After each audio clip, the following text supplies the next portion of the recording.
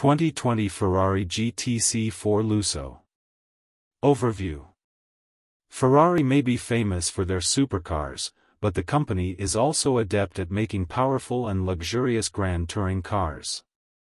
Their expertise in the segment is exemplified by the 2020 GTC4Lusso and GTC4Lusso T. The GTC4Lusso offers a monstrously powerful V12 and all-wheel drive, while the GTC4Lusso T has a smaller but still powerful turbocharged V8 and rear-wheel drive. Both are otherwise near-identical 2+2 coupes, meaning they have room for 4, but only 2 doors, making this the only family-oriented Ferrari in the Italian automaker's lineup, for now.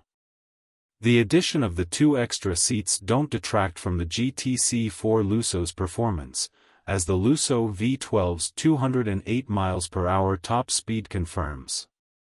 But this Ferrari is also as civilized and comfortable as it is fast and ferocious. What's new for 2020? There are no meaningful changes for 2020 in either the GTC4Lusso or GTC4Lusso T. Even though it means we're missing out on the throaty 6.3-liter V12 engine, we'd pick the cheaper and slightly less powerful GTC4Lusso T over the $40,000 more expensive GT4Lusso.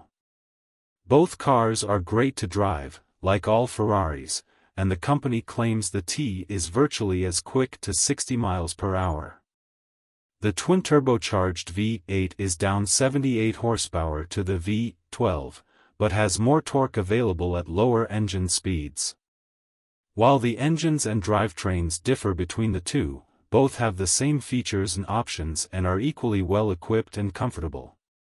The Lusso T also gets much better fuel economy, with an EPA combined rating of 17 miles per gallon to the Lusso's 13 miles per gallon combined rating.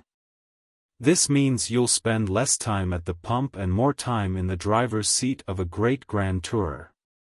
Engine, transmission, and performance. The main difference between the GTC4Lusso and GTC4Lusso T is their powertrains.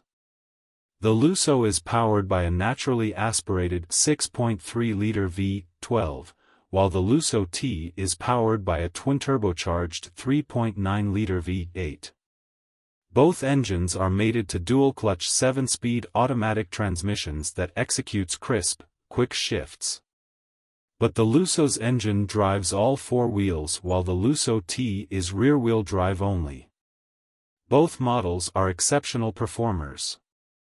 Ferrari claims that their 0 to 60 mph times to be in the mid 3.0-second range and says the Lusso will top out at 208 mph while the T gets to 199. In either car, triple-digit speeds will easily appear in your instrument cluster if you don't exercise caution.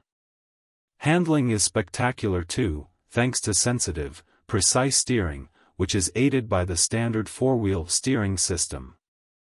The GTC4's suspensions are tuned for more grand touring comfort than for setting hot laps at the track, but you could certainly do that too. These are Ferraris after all. The GTC4Lusso and GTC4Lusso T aren't the most economical cars out there, of course, but compared to their Ferrari stablemates, they are more fuel efficient.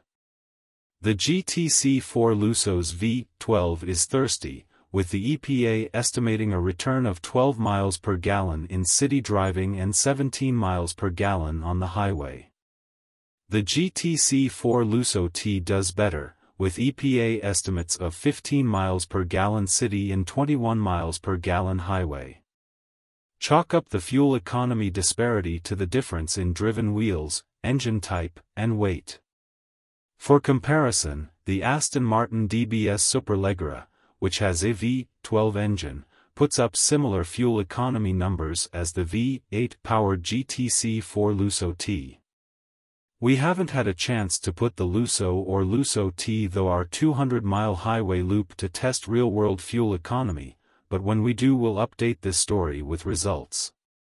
Then again, does any supercar owner worry about fuel economy? Interior, comfort, and cargo. As expected with a Ferrari, the interior is a splendid place to be, with a sea of soft leather surrounding the car's occupants. There is a large and responsive infotainment display right at your fingertips that spans 10.3 inches. You can comfortably fit 4 people in this Grand Tourer's cabin, as long as none of them are above average height.